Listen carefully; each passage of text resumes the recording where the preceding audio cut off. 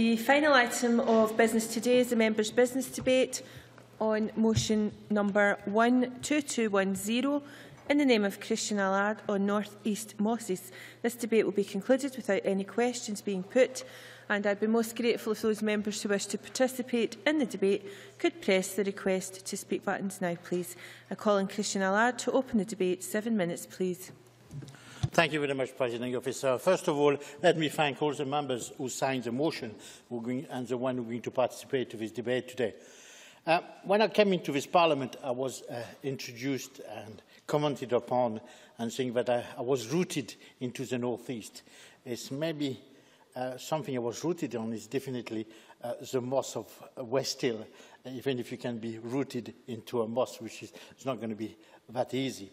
And I thought about talking about this debate, pairing the two mosses, the one Arnhall Moss in Westhill, the place where I live, and is in the constituency of my friend Dennis Robertson, MSP for Aberdeenshire West, and of course the other one, which is the Portlethen Moss, who is my friend as well, now Minister, MSP for South Aberdeenshire and North Kincardine, Maureen Watt.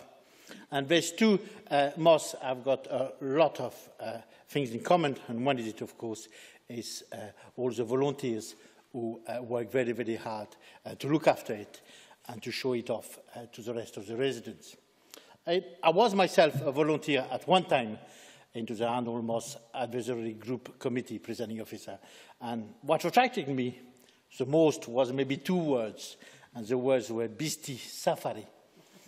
It was a great way to advertise a free family event for our local natural reserve in Westhill, and it was great to see all those children going to this beastie safari and thinking that we're going to discover something extraordinary. And in fact, it's something extraordinary because the moss is home to many different wildlife species, including roe deer, foxes, red squirrels, along with many small birds and insects.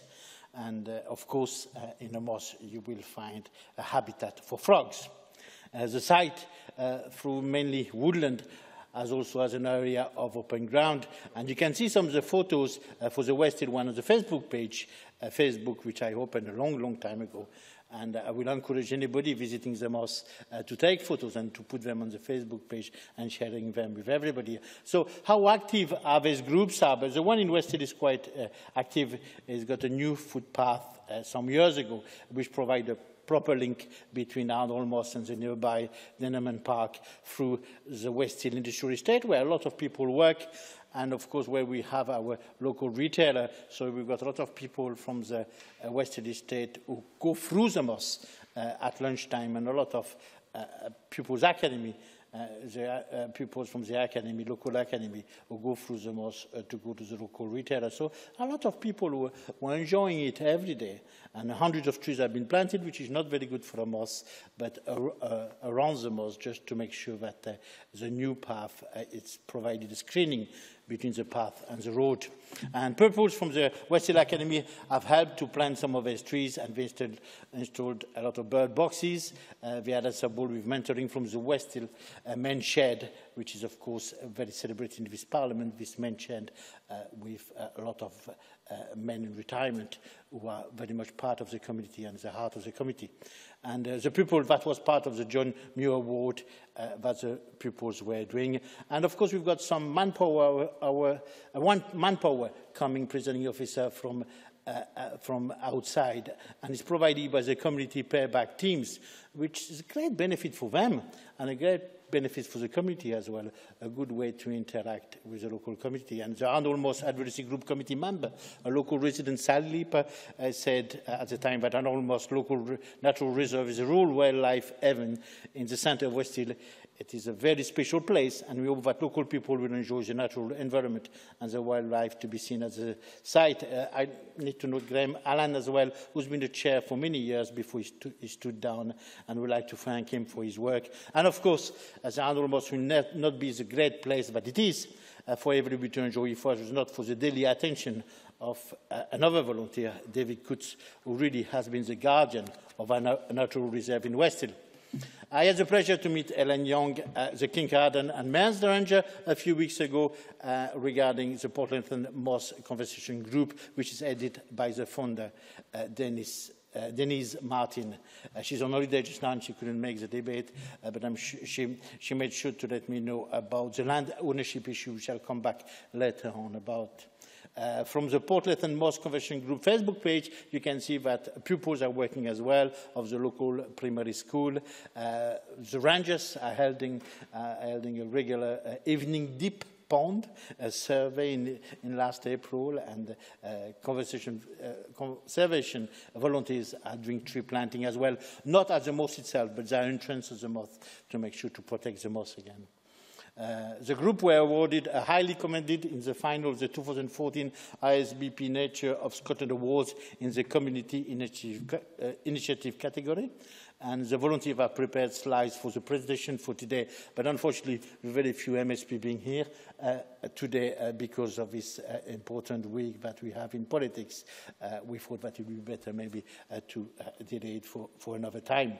I would like to thank Emma Williams as well as the environment planner at the Aberdeenshire Council, who provides management for both the Mosses management plan, which one of them has been given by Spice for people to see. And raised bogs are found in lowland areas of Scotland. The decomposition plant materials forms large domes over the land, which then gradually grow as it accumulates rainwater, causing it to be raised above the surrounding land. Raised bogs are increasingly rare in Scotland, in good condition, due to a range of factors in the way land is used, such as farming, which is, of course, predominant in the northeast, and housing development as well, who could have an impact, and that's particularly true for Portlethen and Westhill. Presiding Officer, Scotland's rich ecology is dependent on our delicate environmental balance. The terrain of our land contributes to much of this environment composition. 20% of Scotland's landmass is peatland, with 5,000 hectares in the northeast alone. So peatland can store up to 25 times as much carbon as the rest of Scotland's vegetation. It's playing a vital role to the carbon cycle and effectively regulating greenhouse gases. Much of our drinking water comes from peatland, and it provides, of course, areas of recreation, which is the point of my motion, from radiator stalking to angling to walking and many more activities. A popular ingredient to many malt whiskies as well. However, up to 80% of Scotland's peatlands are damaged, and some of the members will maybe reflect that in the areas later on. Damaged bogs often no longer irrigate greenhouse gas contamination of the atmosphere, and they can also contaminate water springs. The Scottish Government has done well, allocated 15 million to assist in the restoration of Scotland damaged peatland in 2013. It was followed up with a recent additional 6.7 million of Scottish Government funds to the Scottish Natural Heritage to kickstart the restoration of peatlands across Scotland. To conclude, Presiding Officer, I just would like to come back to that idea of land ownership. I will seek the full support of the Scottish Government to promote community ownership for some of its mosses and its natural reserves, where communities are involved, as the Westhill and Portlethen residents are. There is an issue in Portlethen. I wrote to the people who own most part of the moss to see if there is a way of community buyout or maybe leasing part of the land. So I look forward to the contribution of other members, and particularly on these issues. And like David Coates, I would like to think that we want all to be guardians of our heritage and the heritage of the peatlands areas all across Scotland. Presiding Officer. Many thanks. I now turn to the open debate. Speeches of 4 minutes or so, please. And I call Rob Gibson to be followed by Stuart Stevenson. Thank you, Presiding Officer. It's a pleasure to speak in this debate. I'd like to congratulate Christian Allard for gaining this debate, because we are a Parliament that takes our peat bogs and mosses seriously. The mosses of waters, slaps and stiles.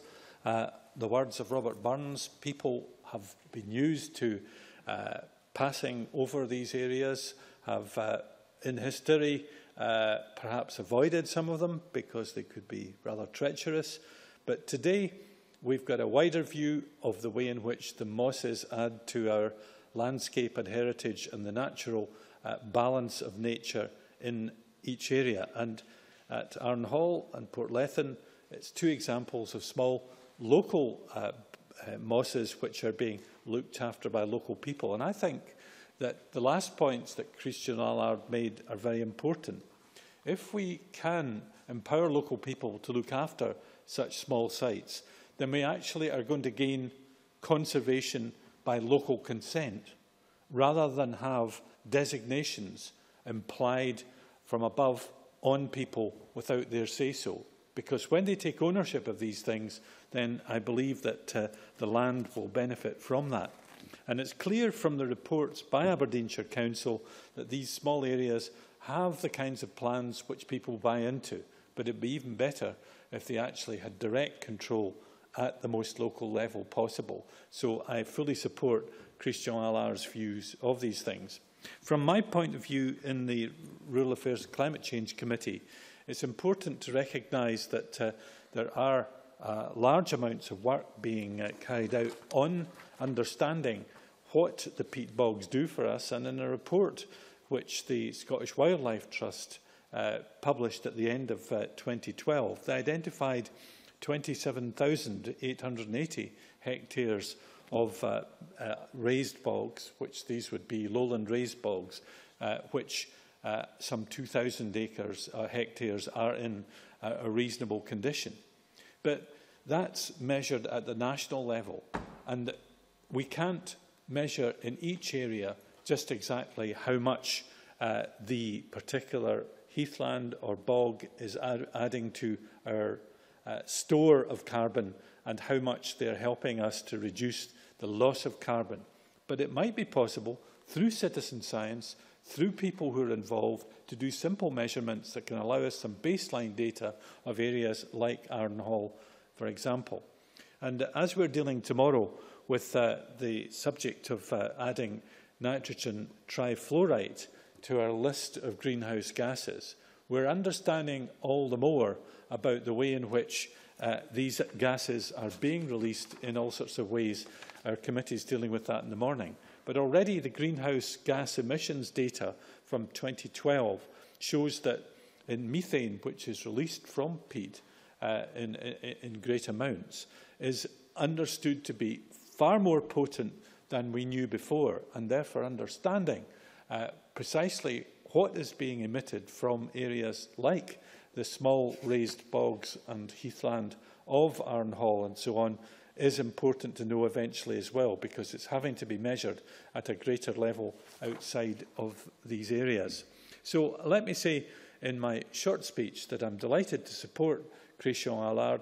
There's a wider interest in these small mosses, and I hope that we're able to encapsulate even more information, but indeed pleasure of people, not just in taking ownership of areas like this, but using them for the recreation which he talked about so much. That's the first step to understanding and a rebalancing in nature. Thank you. Many thanks. And I now call Stuart Stevenson. Thank you very much, Presiding Officer. And Christian Allard's motion before us today invites us to recognise the importance of raised bogs, known as mosses, to local ecosystems with unique animal and plant life. And I think it is quite proper that we do that. In particular, the Arnhall Moss, which is also referred to in the motion, owned as it is by Aberdeenshire Council and operated by them. I think in their management plan they describe it very well and capture what makes it important. It says it stands as an isolated green island in a sea of urban development. And I think that tells us two things. First of all, that such provisions as there are to protect Arnhall Moss and other similar ones are important for the diversity of the ecosystems that we have in Scotland. And I've quoted before the first law of epigenetics. The more highly optimised an organism is for one environment, the more adversely it is affected by a change in that environment. In other words, there is an intrinsic value in diversity. that enables the environment to respond to change in a way that it would not if there was monocultures and limited diversity. And the bog at Arnhill, as elsewhere, fulfills that purpose. But more fundamentally, it also fulfills the purpose of supporting people in the local community of Westhill and similarly at Portlethen Moss at Portlethen. Because being next to nature is something that benefits human beings as well, improves mental health, provides opportunity for physical exercise, and gives us access to a wide range of wildlife. Now, for my own part, I live 400 metres from Reedside Moss, and Reedside Moss is actually substantially bigger than either of the ones described in the motion. The Arnhill Moss is about 10 hectares. Reedside Moss is approaching 100 hectares. Arnhill Local Nature Reserve was established in 1992. I have a parliamentary answer from Jamie Lindsay in the House of Lords from 1995, which shows that as early as that date, Reedside Moss, my near neighbour, was being considered for special protection, which was granted in 2004 under the Natura 2000 initiative from the European Union. Now, the sort of wildlife we have, and which I experience partly from my adjacency to the Reedside Moss, is roe, foxes, weasels, rabbits, and of course a wide range of bird life as well, from the UK's smallest bird, the goldcrest, which is a regular visitor to us, to one of our nearly our biggest bird, the golden eagle, which we get for a few weeks a year, adolescents as they leave the eyrie that's about 20 kilometres away, and barn owls as well, who of course delight us overnight. So a rich diversity of natural life, but more importantly, a rich diversity of plant life in bogs. The presence of water, the high degree of acidity, gives us a differentiation in the kind of life that there is in bog that is very important to support the diversity upon which we should place great value. Now, they also form part of my family history. My father used to speak of his falling into a bog in the 1930s, wearing his kilt and full military uniform, and how that was something that he didn't particularly enjoy. I more recently have found myself, when I was searching for a missing cat, going to Reedside Moss to see if the cat had got there. It was in December and I fell through the ice up to my waist. It was probably quite dangerous, the truth be told. But I think the mosses that we have across Scotland, the raised bogs that support them, are a very important part of Scotland. I'm delighted that we're having this debate about the raised bogs, the mosses, tonight. I hope that although we are few in numbers tonight, that what we say tonight is noticed much more widely than perhaps the limited numbers who are here, and I look forward with interest to hearing what the Minister is going to do to help us to continue to enjoy the benefits of our local mosses right across Scotland, but in particular in Westhill and Portlethen. Presiding Officer. Many thanks. And I now invite Aileen MacLeod to respond to the debate. Minister, around 7 minutes or so. Thank you, Presiding Officer. And can I start, like other members, by thanking Christian Allard for raising this important issue and for securing time for this evening's debate on recognising the importance of raised bogs known as mosses, and especially those in the north east of Scotland. And many of the contributions that have been made by members this evening have been great illustrations of the benefits that our natural environment provides and how they can be recognised and enjoyed by communities across Scotland. And the timing of tonight's debate, Presiding Officer, is topical in that it falls within the United Nations International Year of Soils. And for that, I'd like to thank Rob Gibson, MSP, for hosting a reception in the Parliament at the end of March to mark the beginning of that year. Now, this has been a fantastic opportunity to recognise the many benefits that our soils provide: biodiversity, support for economic activity, water quality and climate change mitigation, to name an important few, but underpinning our very existence and quality of life. Now, raised bogs are an important type of our soils. Raised bogs are, in layman's terms, raised domes of peat, typically in a wider landscape of agricultural land use, and they need to be managed to avoid becoming scrubland and drying out. Now, the Scottish Government has taken intervention. Stuart Stevenson.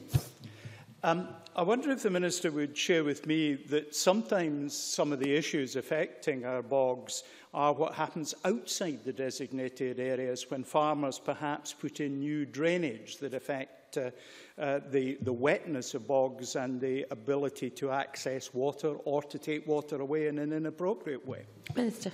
Yeah, thank you. And I would accept that point that's been made by Mr Stevenson, because the Scottish Government has long recognised the importance of our peatlands. I mean, last year with Scottish Natural Heritage, we consulted on our National Peatland Plan, and this set out the benefits of peat, and it highlights the actions that are and can be taken to support land managers to protect, manage and, where needed, restore peatlands. And building on that consultation, I look forward to launching the finalised plan in the near future. Now, the work by these community groups that have been highlighted here and their supporters is providing this management and the associated benefits.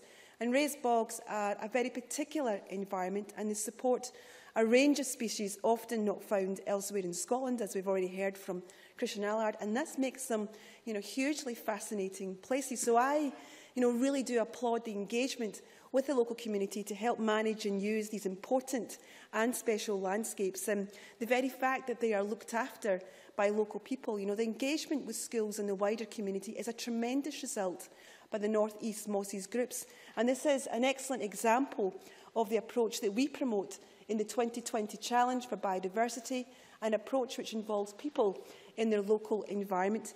Now, we know that biodiversity is a key component of our lives, and involving local people, particularly young people, in this type of activity will help to foster a long-term desire to understand and care for our environment. It provides a practical first-hand opportunity to appreciate our natural environment and the many services it provides. And whilst I haven't visited these particular areas yet, I have seen this approach to managing a raised bog first-hand earlier this year when I visited the Scottish Wildlife Trust's reserve Carskowin Moss, which is between Newton Stewart and Wigton, just off the A714 in Galloway, if anybody would like to visit it. My visit to Carskowin Moss took me by surprise, and I was surprised not just by the engagement the Scottish Wildlife Trust volunteers and staff had with the site, or the impressive and pioneering work that had been done to restore the site and its ongoing active management, nor being surprised by the value and benefits this site provided. But what surprised me, Presiding Officer, was all the positive reactions that I received on social media afterwards. And key for me was the connection that people could find for our bogs and wider peatlands and the benefits they provided. Because historically, peatlands have been low-key and under-recognised. And I think Rob Gibson highlighted a very good point about the need to understand peatlands' carbon contribution. And certainly this is, an issue that we have been actively working on, including understanding wider issues such as methane. Now, land managers also have a particular role to play, but they do require support from others. And this recognition, the positive recognition, I think bodes well for the future, because currently 62% of blanket bog, 58% of raised bog and 69% of fen, marsh and swamp features on designated sites are in favourable conditions and others are not. So action is needed to improve these peatlands to maximise their benefits and contribution to Scotland. And that's why we are highlighting work to restore peatlands under our priority projects for action in the Biodiversity 2020 route map, which will be published soon. And just picking up on a few other themes, Presiding Officer, community-based initiatives such as these two reserves are an opportunity, as I said before, for increasing engagement and understanding of the environment. The 2020 Challenge recognises the role of biodiversity in providing education benefits, and it reflects the role of outdoor learning in the curriculum for excellence. And also, the links between biodiversity and health, which is also a point that Stuart Stevenson made when he reminded us that being nice to nature actually benefits us all. And the route map builds on the good work that's already underway to promote the health benefits of the environment. And that's twofold in terms of encouraging our increase. Dennis Robertson. Thank you very much, Presiding Officer. The Minister would be more than welcome to come to Aberdeenshire West to see it first hand, obviously, the mosses at Westhill. And I'm sure the Rector at Westhill Academy would be more than delighted to extend an invitation for you to come see how curriculum works within his school. Minister. Thank you very much for that, Presiding Officer. And I would, of course, be absolutely delighted to come and visit some other mosses. So I'm more than happy if the member would like to extend me an invitation. Presiding Officer, in conclusion, can I thank Christian Allard again for bringing this important issue to the Chamber this evening. I very much welcome this debate, and I think in doing so, Christian Allard has enabled us to highlight the benefits of a protected and managed natural environment. Genuinely, I applaud the effort of the Portlethen Moss Conservation Group and the Arnhall Moss Management Advisory Group. And finally, Presiding Officer, I think in thanking members for their contribution in tonight's debate, I would encourage others to consider what opportunities that they may have for the areas that they represent in this regard. So thank you very much. Many thanks, Minister. That concludes Christian Allard's debate on North East Mosses, and I now close this meeting of Parliament.